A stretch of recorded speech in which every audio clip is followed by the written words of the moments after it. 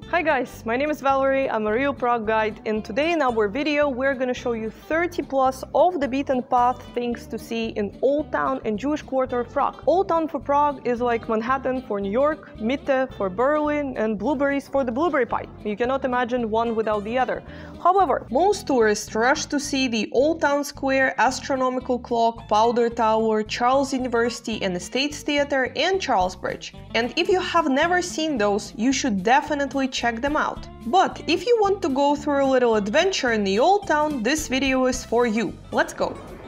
But we have to start somewhere, right? So let's start on the Old Town Square. Obviously, the further away you go from the square, the more off the beaten path attractions you will encounter. But not every site on the Old Town Square is explored by tourists. For example, this church.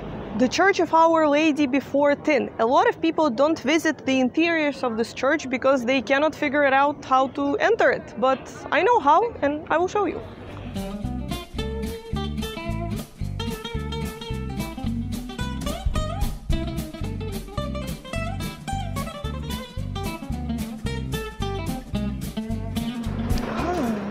Looks like they just opened it.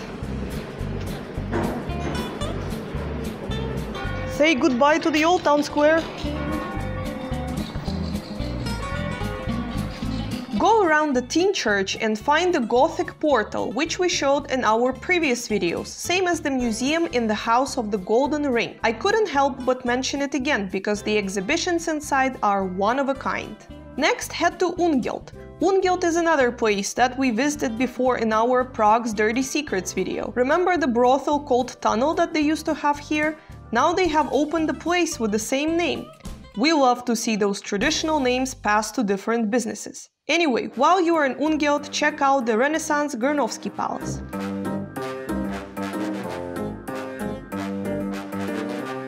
Speaking of Renaissance, we do not have many churches built in this style, which only makes this one even more special, the Church of Salvator.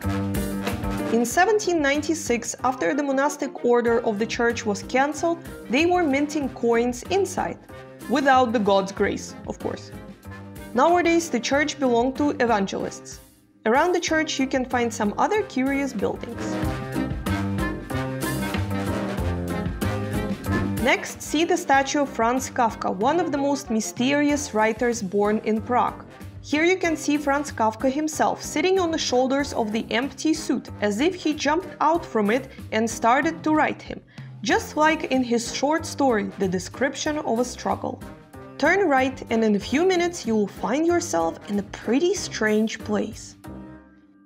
Now we are entering one of the most mysterious corners of the Prague's Old Town, and here we have the house which claims to be the second oldest one in Prague. Apparently it dates back to the year 900. It used to stand next to the old merchant road, and in 16th century the eccentric king and Holy Roman Emperor Rudolf II ordered to build the alchemist laboratory in the underground of that house. Well, whatever it is people were doing inside of this house, it seemed to be pretty important, because it was not destroyed during the sanitization of the former Jewish ghetto in this part of the Old Town. Now they have the Museum of Alchemy inside.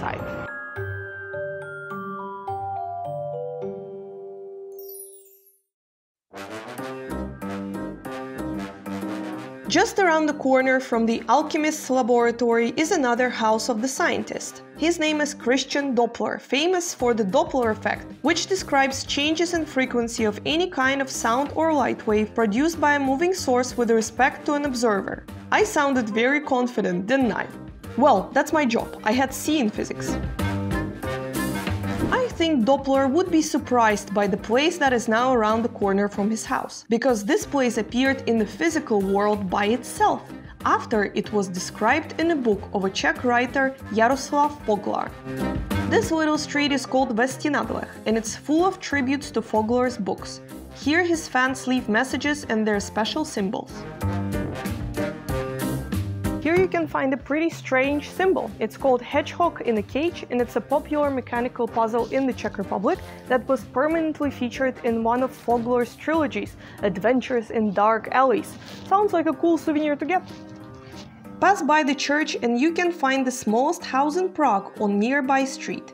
I would fit in there just fine.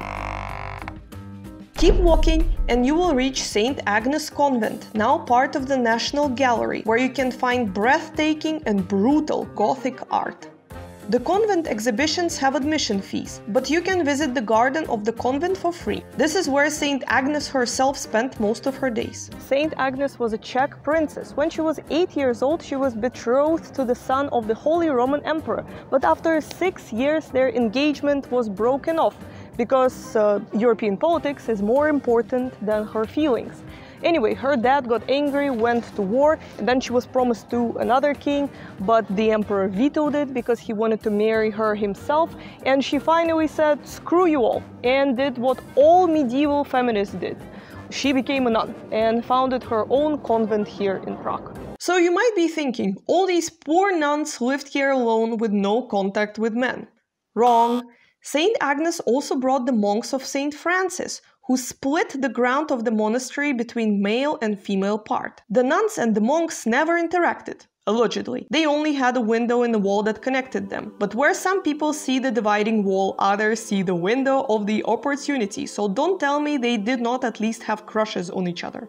OML sisters, did you hear Brother Jeremy in the morning mass? Something to discuss in the confession booth later. Okay, I'm sorry, I'll burn in hell. Franciscan monks were famous for taking care of the sick in the monastery as early as 14th century. That is why the hospital here is named after St. Francis as well. This is also a place where in 1847 the first ever amputation with anesthesia took place. Next to the hospital you will find one of the biggest cubist houses in Prague, called Teachers' Houses. And we are back to the Jewish quarter. Don't miss this little park with the statue of Moses by František Bílek. Moses is writing down Adam's name on the manuscript. That symbolizes the beginning of humankind's history. So who did the statue of Moses better, Bílek or Michelangelo? Like for Michelangelo, comment for Bílek. Everyone comes to see the old new synagogue, but not many notice the strange clock on the Jewish town hall. Take a look, it goes counterclockwise. Instead of numerals you have Hebrew letters, and the shorthand is minutes, the long is hours. Tucked between the two buildings you will find Maisel Synagogue, one of the most beautiful synagogues in Prague.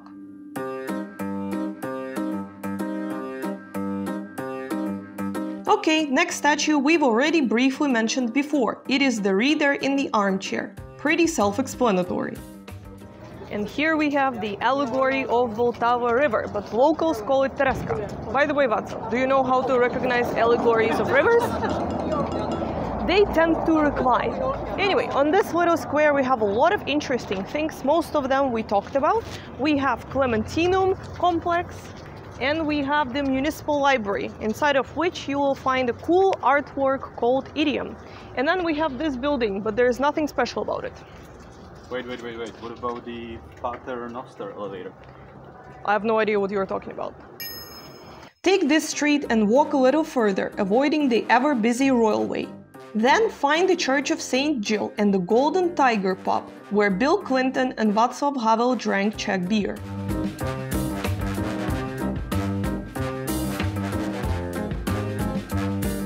Take a sharp turn right and let's get lost in the streets of the old town a bit. We are passing by one of the oldest Gothic palaces in Prague, Ukunštatu, nowadays a cool craft beer spot.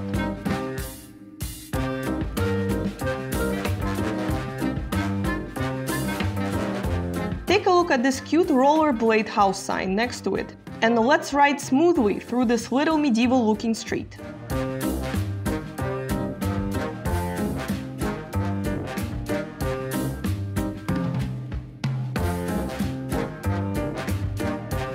Keep on going and you will reach this little square with embryo statue by David Černý, an infamous controversial local sculptor. Nobody cared about the statue of his apparently, until the theater where it is located spread some fake news that they were outraged and the statue is very controversial, and it received more publicity. Well, right next to embryo we have this narrow street with a timeline of Second World War. Check it out.